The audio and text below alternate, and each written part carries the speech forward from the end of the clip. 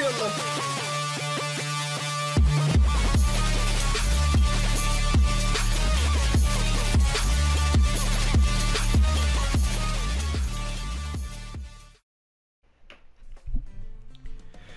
Yo, what's going on, guys? It's Gamer here, back again with another video, and today I'm gonna try to upload in the morning and in the evening because I haven't had time to record my Boruto review because I have had people coming over to my house recently to work on putting granite countertops in my house, or rather in my kitchen. So I just don't feel comfortable recording with any of them around, especially because yesterday they actually had to come in my room to do some electrical work with the thing or what. I don't really know what they call it, but they had to turn off some switches that are in my room. They had to go in and out and shit like that. So I couldn't really record in the past couple of days. I apologize. But to make up for that, I'm gonna post this in the morning, sometime around near in the morning or the afternoon. And then when the episode for Super comes out later tonight, I'm going to record that and upload that later tonight. But let's go ahead and get into the review. Basically, the episode starts off with all the Academy students trying to control their chakra and put it up to their feet, so that way they can actually be able to walk on water, essentially. And I find this kind of weird and awkward because they had already practiced how to do it on walking on walls, but for some reason they simultaneously don't know how to do it by doing it on water. I understand the difference between it, but I feel like them being able to not walk on water like how they do with being able to walk on walls is kind of awkward. But this is a Sarada episode. I forgot to mention the title for this episode is Run Sarada. It's episode 17, and I'm probably going to be all over the place just like how the episode was, because it's a Sarada filler episode before all the Gaiden stuff starts, hopefully next week. That's what I heard recently. So the episode shifts off to Sarada picking up groceries, I guess, and returning home. She meets up with Boruto, Shikadai, Inojin, and Denki, and they're on the train. They're going out to actually go fishing because Denki has never fished before. And Sarada, her character, is just how she's very proper, and she thinks it's like childish. I guess I don't know really, but she has to go home, get dinner ready. She goes home, you know, and I find this kind of hilarious because the whole time when Sakura is actually on screen, because she is in the episode, I guess it's a Sarada episode, Sakura returns home doing whatever the hell she needed to do, right?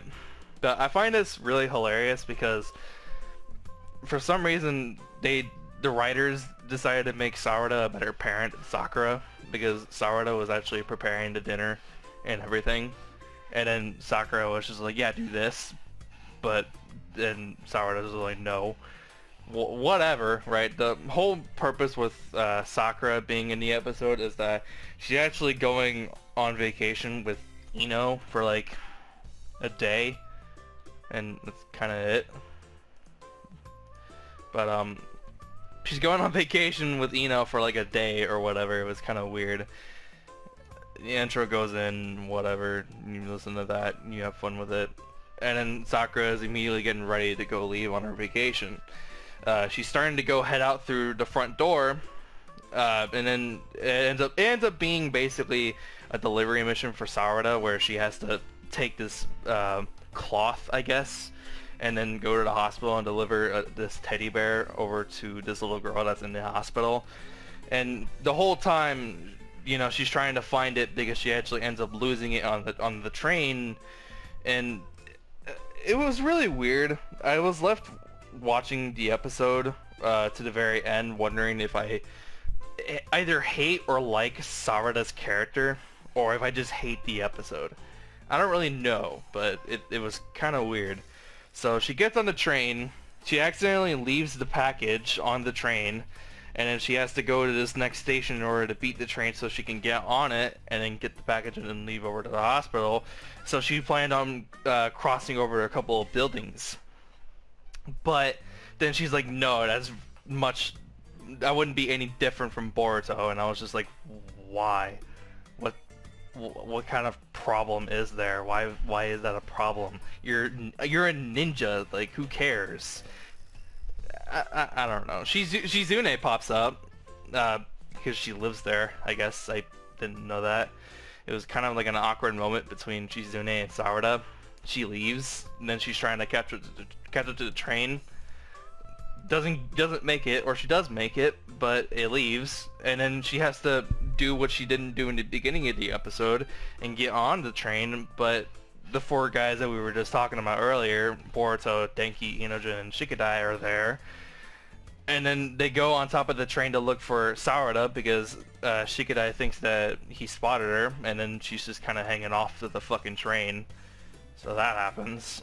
And then Shoujo actually meets up with Sarada and is just like, "You're so proper and everything. I was actually glad that you were doing whatever the hell you were doing." They go to Lost and Found, and then for some reason someone left the exact same cloth material on the exact same train that looked like the exact same thing that Sarada had lost.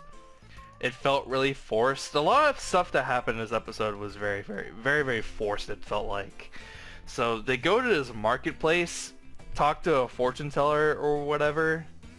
I don't know. They get information about like this voodoo doll that they found from the Lost and Found, about like a ceremony from the village hidden in the waterfall.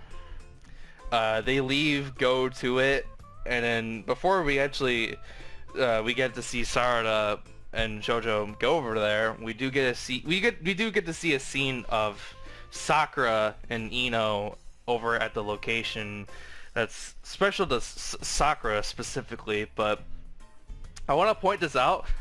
The first frame that we see of Shizune, she used to be flat-chested, but now she has boobs. It's weird. And then I don't know who decided on the art team over over who animated this episode or whatever. They decided to make Ino have ridiculously larger breasts or boobs for some reason. You have to watch the episode. They're a lot bigger than what they were previously. It was kind of ridiculous and almost kind of distracting at the same time. It was whatever. But the location that Sakura and Ino are at, it was basically the quote first date that Sakura had went on with Sasuke, and that's why it's special to her. And Ino just leaves. I don't know why. And then it goes to fade to black, and I was like, because Sakura was like, "I wonder what Sasuke's doing," and I was like, "Oh, are we gonna get to see Sasuke in the episode?" I was like begging for it, and it didn't fucking happen. I got pissed off. Old lady with the teddy bear throws it into the river for the ceremony. Sarada has to go walk on water to get it. She gets it, throws it to Chocho, she falls in the water, and then what do you know, Shikadai, Inojin, Denki, and Boruto are there. Sarada comes out of the water all serious and pissed off, saying like, "It's hot. I went for a swim because it's hot," all very serious. And she kind of seemed pissed off, I guess, trying to make it seem like it wasn't that big of a deal. And then they awkwardly and cautiously say like, "Okay, fine, whatever," because it was kind of weird. Sarada delivers the fucking teddy bear over to the little girl, and then that's the end of the episode. Sakura goes home, and yeah, that's it. End of the episode. One thing I do want to mention that happened towards like the middle of the episode was when Sakura was leaving. She asked Sarada if she wanted anything, and then Sarada actually replies with a dad. And then Sakura is just like, "Can you not do that?" I thought it was like awkward and kind of annoying, but then it's like, I can relate to that. I don't have a dad who cares or is around, so yeah. I can relate, I guess. Whatever. That was the episode. Extremely filler, like how it was supposed to be. It's not that big of a deal. I hear that next week we're gonna have all the Gaiden stuff around happen.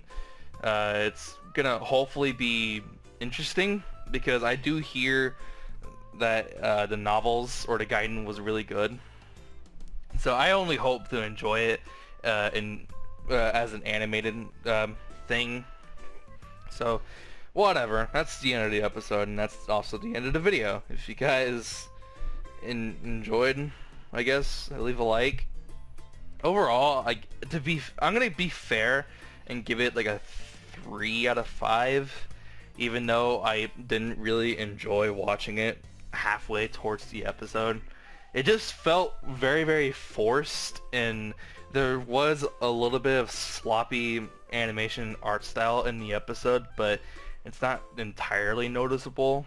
But you know, it's filler. What are you gonna do, really? It's filler, but I guess it's kind of whatever. You can completely miss out on it without really missing out on anything. But the only reason why this episode would have any importance is literally just to get into the character and the mannerisms of Sarada and see how she is before we actually get into all the guidance stuff, because this next arc is basically going to be centered around like Sarada, and that's going to be that whole big arc and stuff like that. But it's whatever. I didn't hate the episode, but I didn't like it either, which is why I give it like a 3 out of 5. But whatever, I'm gonna go ahead and cut it off here before this video ends up becoming a lot longer than what it's supposed to be. If you guys enjoyed the video, be sure to drop a like, and if you're brand new to the channel, consider hitting that subscribe button for future content just like this. And like I said, I will hopefully be able to put out a video later tonight, but if I don't, it'll just come out tomorrow, hopefully. So anyways, leave a like, subscribe. I'll see you guys next time. Have a fantastic day. Peace out. See you later.